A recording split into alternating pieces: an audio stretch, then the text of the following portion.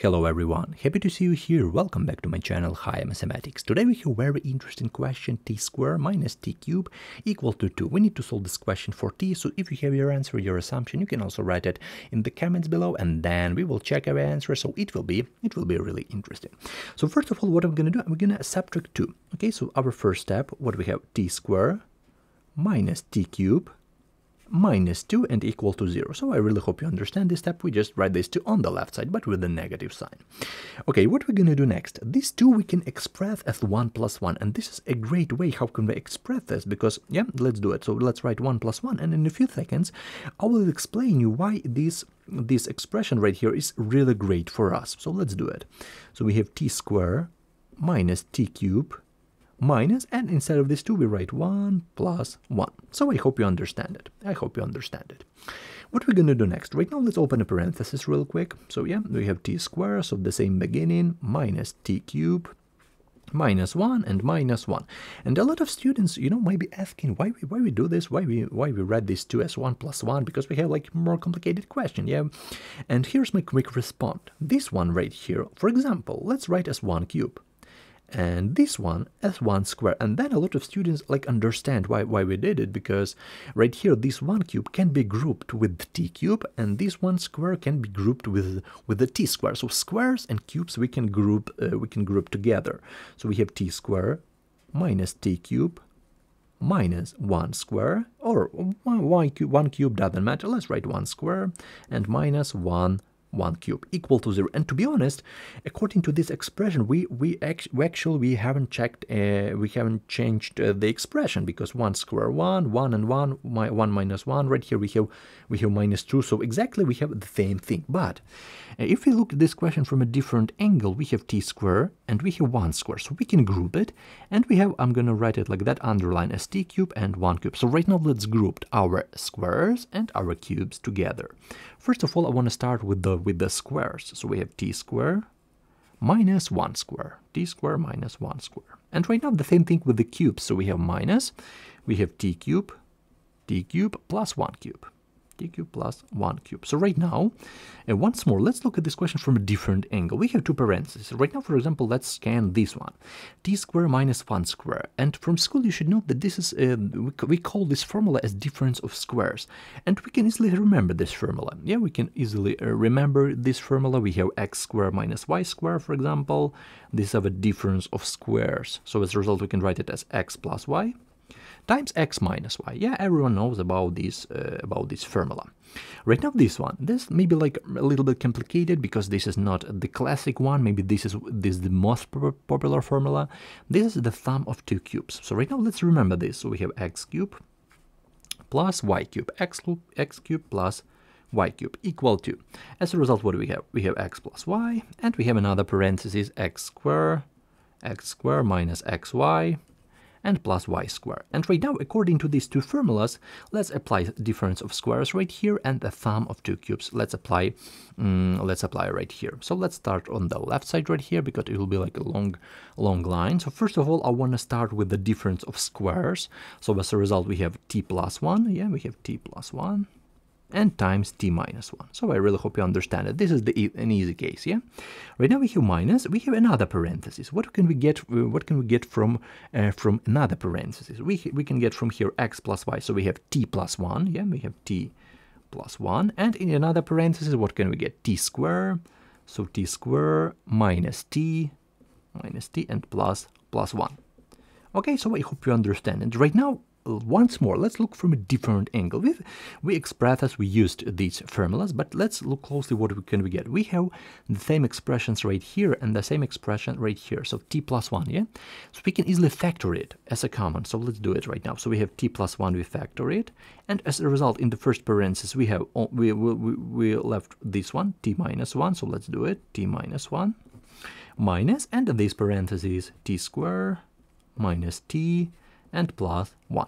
Okay, so as you can see, we factor our question, but with one really important moment, we have to simplify this. Okay, so let's do it. So t plus 1 on the left side. On the right side, what do we have? We need to open a parenthesis, so we have t minus 1. We can actually get rid of parentheses right here exactly in this case because we have an addition. This is a positive parenthesis, yeah? This one is negative, so we need to change all the signs to the opposite one. So we have minus t squared plus t and minus 1. So I really hope you understand it.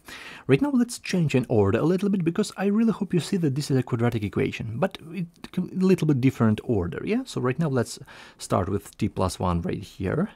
And on the right side, on this right parenthesis, let's simplify it, or let's add the same thing and let's change an order. First of all, I need to start with this minus t squared because this is a quadratic equation, so we need to change an order. So minus t squared.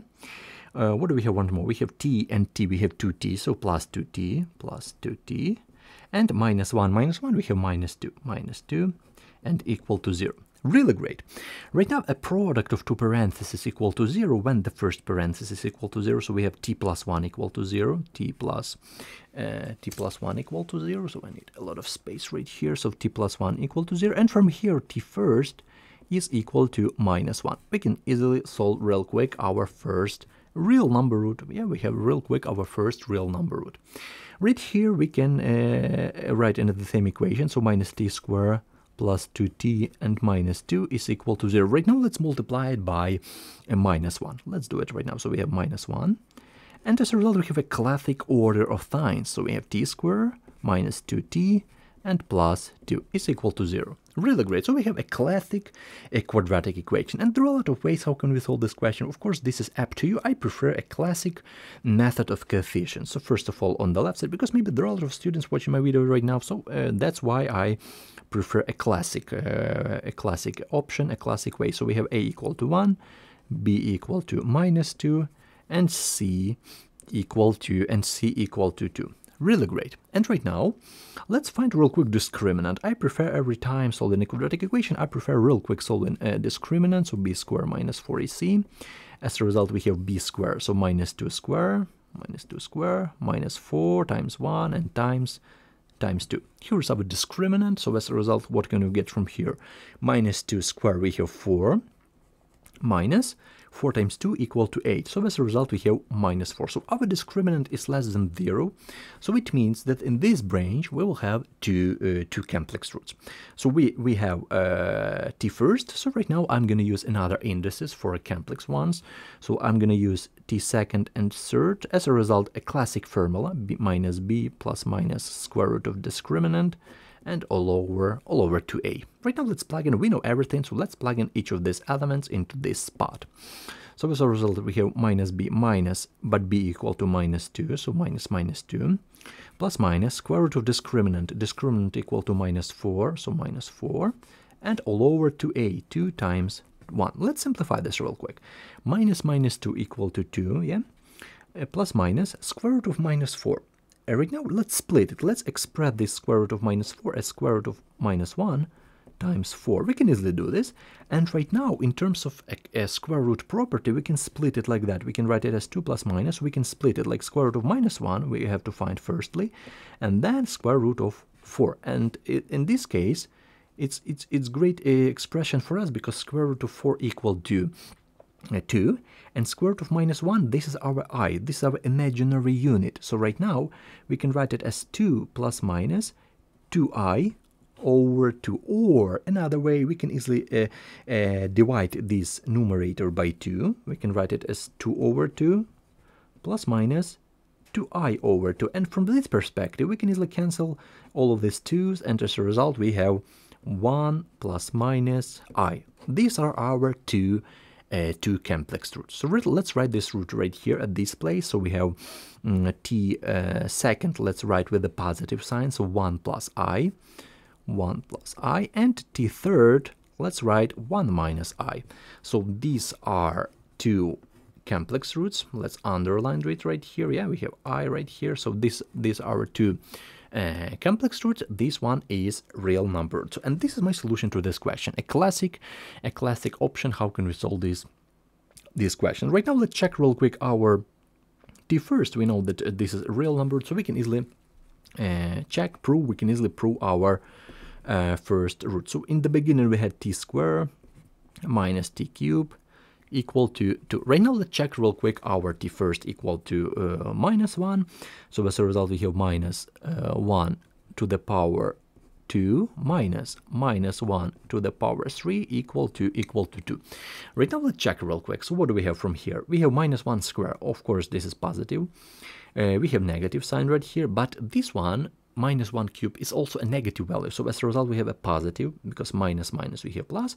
1 cube equal to 1. So a classic expression, and I really hope you see that this solution is absolutely correct. So we have a correct root, so we can easily underline that our solution is absolutely correct. We don't need to check this complex root, but of course this is up to you. You can solve it, you can check it right now without any problem. So everything is great. So I really hope you understand my solution. Write your thoughts, write your response in the comments below. And this solution is correct because there's like the thing which is called like fundamental theorem of algebra. For example, we have an equation, and when you scan what is the highest power, for example, in our case, the 3, this is the highest power. It means that the cubic equation, yeah? So it means that we have 3 roots in total. How many real number roots, how many complex number roots, we don't know exactly, but 3 roots in total, and we have the same case. First, second, and third. 3 roots. So this is like a quick proof. Maybe you're sitting in your exam and you don't have enough time to analyze, to scan it. So you can easily scan what is the highest power, for example, t to the power 5, and you say, okay, the 5 roots right here, 100%, maybe 2 real, 3 complex, 2 real, you know, a lot of combinations. But this quick tip helps you to solve this question correctly and to know a little bit more than the others, because maybe a lot of students do this mistake when they say, okay, the t cube, it means 4 roots, but this is the wrong way. T cube, it means 3 roots in total. T square, we know that this is like 2 roots in total, and of course it grows with the power. It means they grow the amount of roots. So I really hope you understand this solution. Once more, you can easily see the solution right here. You can easily pause the video, and of course write your thoughts, write your response in the comments below. It is a classic version.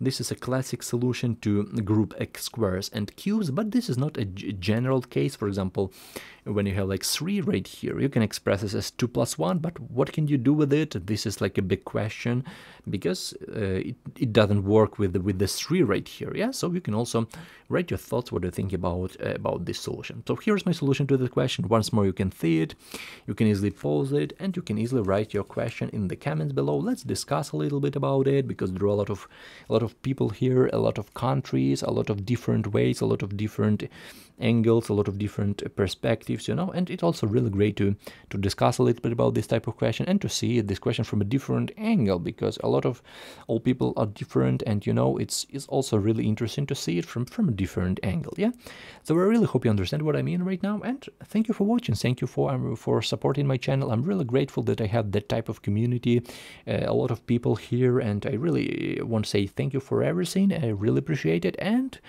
I'm gonna do more videos, more different challenges every day, so I really hope you enjoy it. So wish you all the best in your life, take care of yourself, and have a great day. See you in the next videos.